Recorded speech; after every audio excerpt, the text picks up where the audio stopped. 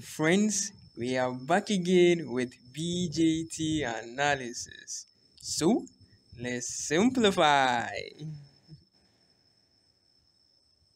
In the circuit shown below, measurement indicates VB to be 1.0 volts and VE to be 1.7 volts. What is beta for this transistor? Alright friends, so we are supposed to find beta for this transistor. So from the question, we are given VB to be 1.0 volts. Again, we are given VE to be positive 1.7 volts. And again, we can see there is an earth portion here. So the earth portion is going to have a voltage of 0 volts. Alright, now because there is no resistor between the node VB and B, there is no resistor, we can see that at point B, the voltage at B is also 1.0 volts. Nice. Now taking a look at our transistor again, you can see that the arrowhead is moving from the emitter side to the base. And we know that current moves from the current always moves from the positive side to the negative side. So we are going to have the emitter side to be P, the base to be N, and then the C, which is the collector, is also going to be P. So our transistor is going to be a PNP transistor. Alright, so now that we know all what we're supposed to know about our transistor, we can now go ahead to find IB. If you look here, we know what VB is, and we also know that the earth portion is 0 volts. We know our resistor to be 100 kilo ohm. So we can go ahead and find IB. So we subtract VB and 0 volts and divide by 100 kilo ohm to get IB. So finding IB, VB equals 0 volts equals IB times 100. When we make IB the subject, we get VB minus 0 over 100, and we get 1 over 100, and then IB is going to give us 0.01 milliamperes. Nice. Now that we have found IB, let's go ahead to find the others. Now, if you look here, we have 10 volts here, and we have also VE to be 1.7 volts. And we have the resistor to be 5 kilo ohm. So we can find the current IE. So finding IE, we say that 10 volts minus VE equals the current IE times the resistor 5. So we make IE the subject, and we get 10 minus VE over 5. We input our values for VE and do our calculations, and we get IE to be 1.66 milliamperes. Alright. Now that we know what IB and IE are, and we know the formula for IE equals IC plus IB, we can find the other value for IC. So we say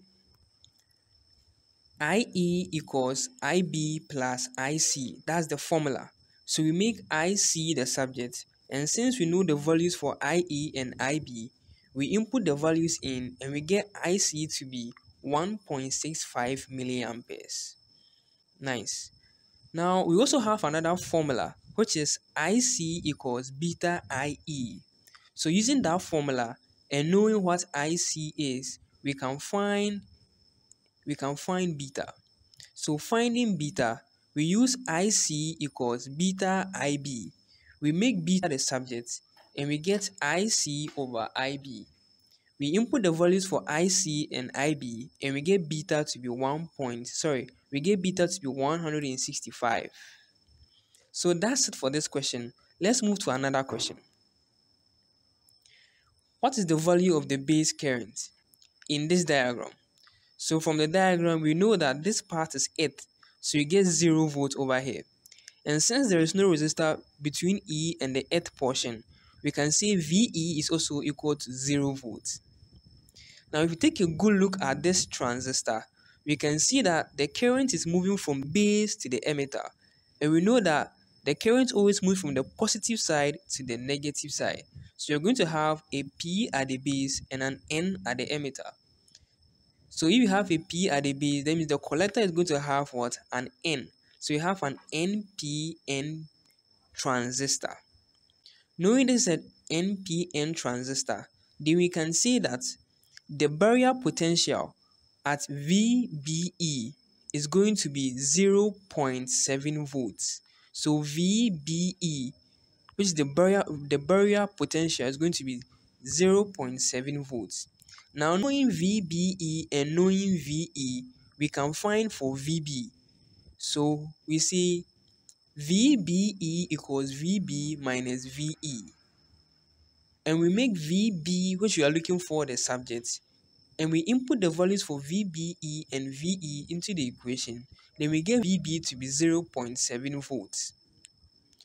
Now that we know for VB, and we know that over here we have 5 volts, and we know the resistor at B to be 100 kilo ohm, we can find the current IB. So finding IB, we say this voltage 5 minus the voltage VB equals the IB times the resistor 100.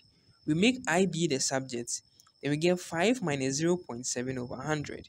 We do our computations, and we get IB to be 0.043 milliamperes. Nice. Now, we can conclude that our base current for this transistor is 0.043 milliamperes. Now let's solve our last question. The voltage at the emitter was measured and found to be negative 0.7 volts. If beta equals 70, find IE, IB, IC, and VC. Again, looking at this circuit, we are given the emitter voltage to be negative 0.7 volts.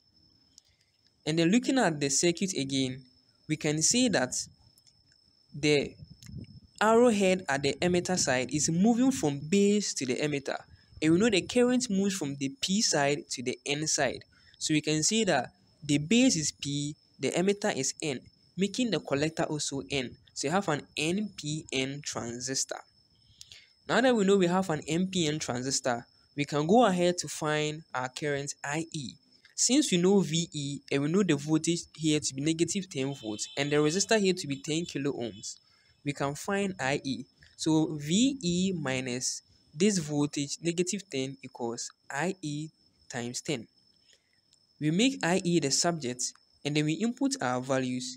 Then we are going to get VE minus negative 10 over 10, and then we get VE to be 0.93 milliamperes.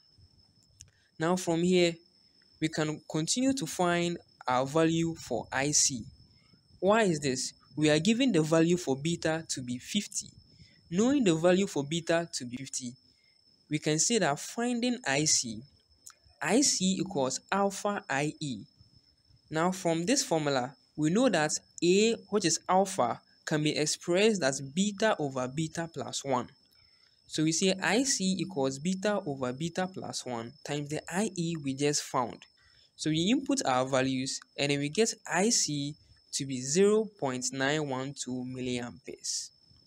Now, knowing IE and IC, we can use the general formula to find what IB is. So finding IB, we have IE equals IB plus IC. Then IB being the subject, we get IE minus IC. We input our values, and then we get IB to be 0.018 milliamperes. Now the last thing to find is VC. Since we know IC, we know the resistor here to be 5 kilo ohms and the voltage here to be 10 volts, we can find for VC. So we take the difference between 10 volts and VC equals IC times the 5 kilo ohm. So finding VC, 10 minus VC equals 5 times the IC current. We make VC the subject, we get 10 minus 5 times IC. We input our values, and then we get VC to be 5.44 volts. Alright friends, that's it for this video. Don't forget to leave your questions in the comment section, and make sure you like and you have subscribed. See you in the next video. Until next time, Apatia.